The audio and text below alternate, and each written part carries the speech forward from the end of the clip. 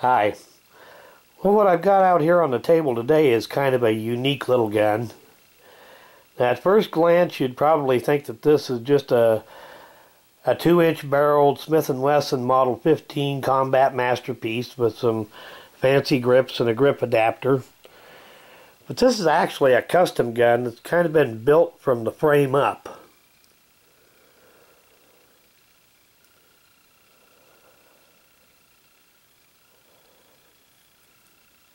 Got a dual trigger and hammer.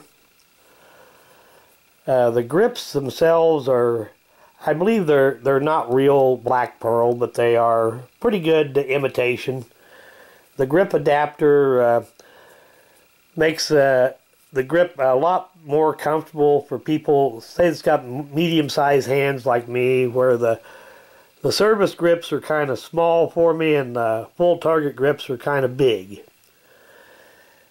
But something that makes this gun very unusual, if you look at the back of the cylinder here, you notice that doesn't quite look right for a Model 15. And this here makes it look very unusual for a Model 15. Notice the recessed chambers.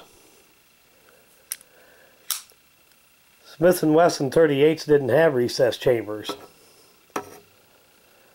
It's because this is actually fitted with a cylinder out of a Model 19 357 Magnum.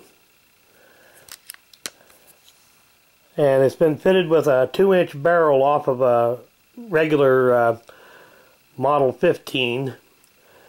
But the forcing cone has been cut and modified to make it make it safe with 357 loads.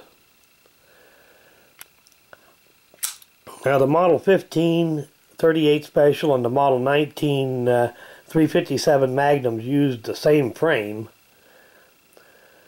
But the big differences were in the cylinder and the forcing cones on them. And like I said, this one has been modified to be essentially to be a Model 15 in 357 Magnum.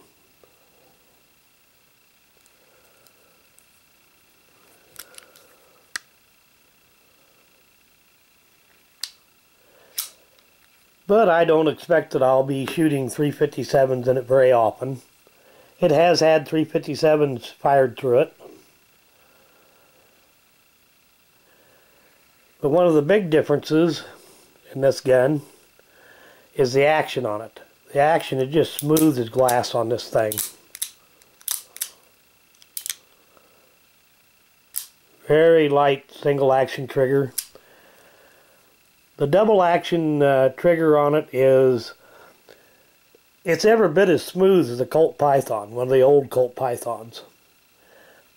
Might be just a touch heavier on the action, but every bit as smooth.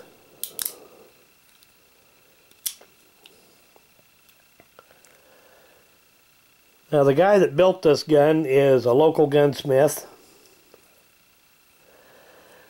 who is very good at working over Smith & Wesson revolvers.